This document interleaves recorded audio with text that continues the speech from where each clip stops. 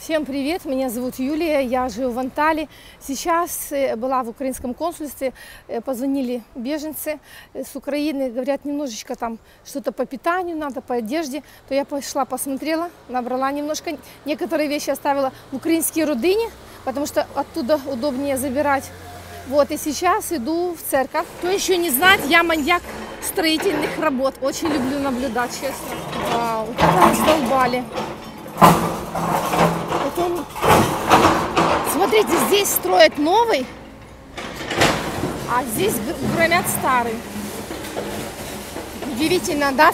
Можно было сразу все, но, видимо, не продавали участок. Весна.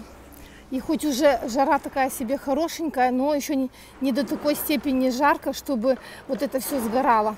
Поэтому вся Анталия в цветах. Самый новый район Анталии. Но постройки такие, в каждом районе, знаете, чем-то отличается. Вот это как будто в ванну заходишь, такая же плитка. Смотрите, как мило, такой заборчик себе сделали. Знаете, артисты, я уверена, что они сами вручную делали. Что-то очень сомневаюсь, что такое продавалось. Смотрите, они даже вот это сделали, чтобы не залез никто. А потом еще сверху, видно, все-таки залезли. Я всегда, знаете, иду и думаю, Юль, ты правильно идешь? Да вроде правильно. Тут баблом уже смотреть на карту, просто тупо по инерции топаешь. Где-то должна выйти все-таки. Такие домички есть. Вот в моем районе таких нет. Я, по крайней мере, не видела. Это, наверное, знаете, в каком-то году было модно. Сейчас такие не строят. С такими арочками. Там уже попроще. Магазин, все 20-25 лир. Пожалуйста, ни в чем себе не отказывай. Платьишко, футболочки. И сразу 40 лир, 50 лир, 50 лир. Ну, что-то да есть все-таки. 20-25. Смотрите, у них инстаграм есть. Можете зайти там, выбрать, что вам понравится. Это удобно, знаете, инстаграм. Сел себе, посмотрел, понравилось что-то, померил. Мужчины, пожалуйста, отдыхают. Играют в игры и чай пьют. Ой, арбузы какие уже. 6 лир арбуз. Смотрите, зеленый. И у меня в Херсоне мамина подружка живет. И вот она нас учила, как выбирать арбузы. Вот должно быть, чтобы пересохший вот этот корешок был, тогда он сладкий. А это нет. Он может быть напичкан всякой химией. Так, яблоки 12 лир. Грейпфрут 7. Так, дыня 12, яблоки 12. Слушайте, а что такие яблоки дорогие? Груши 20 лир. Я вообще не вижу, где груши, а вот груши. Дальше кабачки 8, баклажаны 10. Нет, товарищи, это очень дорого. Это не цена. Хотя, смотрите, картошка 10 лир, на базаре 9. То есть не намного дороже. Тут, наверное, все-таки аренда дороже, чем на базаре. Помидорчики 14 лир. Огурцы 5 лир. Нет, дорого, ребята, здесь. Помидоры 16. Все-таки на базаре дешевле можно взять. О.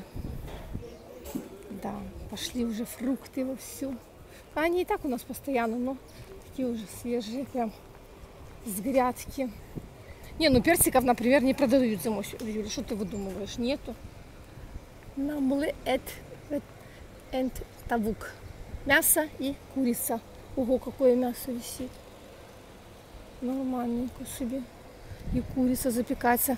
Ну, где ты вышла, Юля? Скажи мне, пожалуйста. Это мне дерево тоже нравится. Почти листьев нет, зато красивое. И главное, пахнет очень сильно вот эти цветочки. Это я только так могу идти. Значит, смотрю. Наверное, выхожу на ЮТУБЕ, 3 ворот. Подхожу к мужчине, потому что думаю, как-то так, ну, вроде мы не оно. Говорю, мне на ЮТУБЕ. Он говорит, это не туда, это тебе в другую сторону. Я говорю, а там, мне вообще, говорю, к парку Каралиулу. Он говорит, это значит прямо. Как я сюда шла, я вообще не понимаю. Ну, то есть вы не переживайте, как-то вы выйдете всегда туда, куда вам надо. Не красота это дерево, и такое высокое. Вот этот отель я снимала, есть у меня на канале. Он недорогой, конечно, он старенький, но там чистенько, с завтраком вместе. Называется Гуляю. Можете посмотреть. почем у вас будет цена. Ну, я знаю, что он недорогой. Верите? Очень редко можно встретить эти белые цветы. В основном они розовые. И как раз на третий вход в парк Каралиулу. У меня просто тяжелая сумка, я сейчас в церковь отнесу. Может, погуляем немножечко. И вот так пошла вот эта улица свадебных платьев по целой улице. Высший класс жадости. Видите, с 2010 года подписали наконец-то, хотя и так все знают. Вот, и мы вот идем наверх. Кстати, вот здесь находится остановка, если вы едете на Лару с церкви. Но в середине на улице находится, если вы будете с Лары ехать сюда, потому что, видите, одностороннее движение. Трамвай едет, поэтому туда в середку нужно заходить. Ювелирный магазин здесь, а была одежда. Я вам говорю, немножечко не пройдешься, уже что-то новенькое. Эти постоянно есть ортопедическая обувь для детей. Эти тоже ничего не поменялось. Обувь. Здесь есть кожаная, но редко. Но если она и есть, то она как бы дорогая. Да, кожаная обувь в Турции дорогая. И кафешки, чизкейки, мне кажется, здесь всюду вкусные. Я вот здесь пробовала, классно. И мороженое здесь очень классное. Что-то еще ела. Нет, чизкейки и мороженое. Видите, идут сумки-подделки.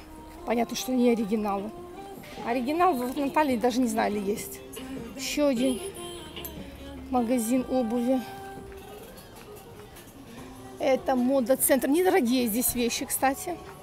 Плюс еще 70% скидка. Ну, они недорогие. Ну и качество, конечно, соответственно. Ага, здесь будут открываться. Бургер Кинг. Он тут 100 лет. Так, уже цены показали. Так, 2 меню. 70, короче, вы видите, 73,99. Вот такие.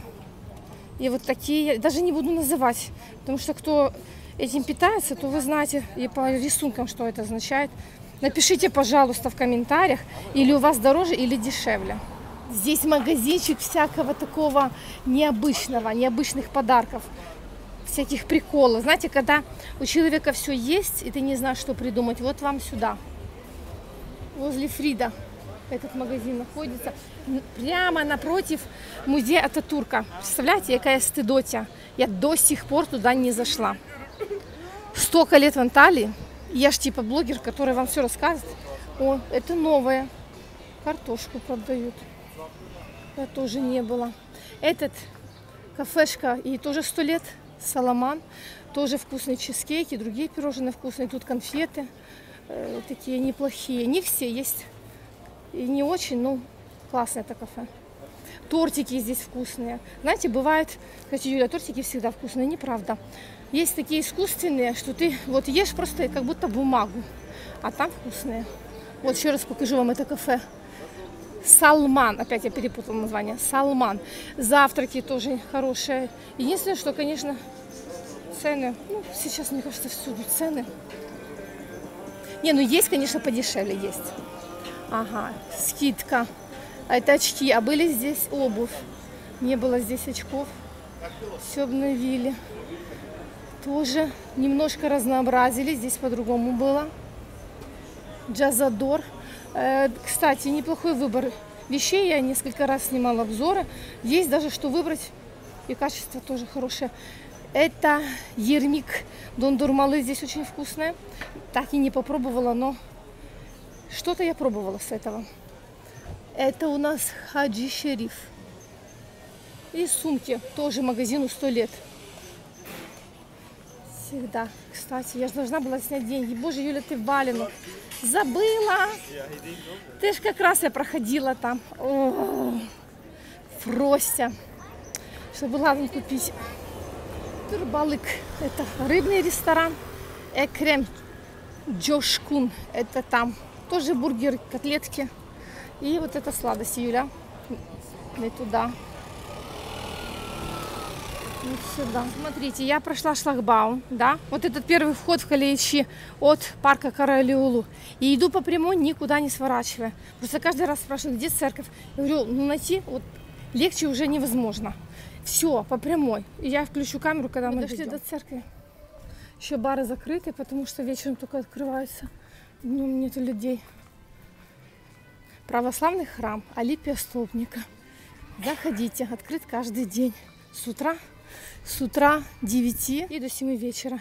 Телефон батюшки Владимира, вдруг надо будет договариваться там за крестины, венчание, похороны. Все. Пришли.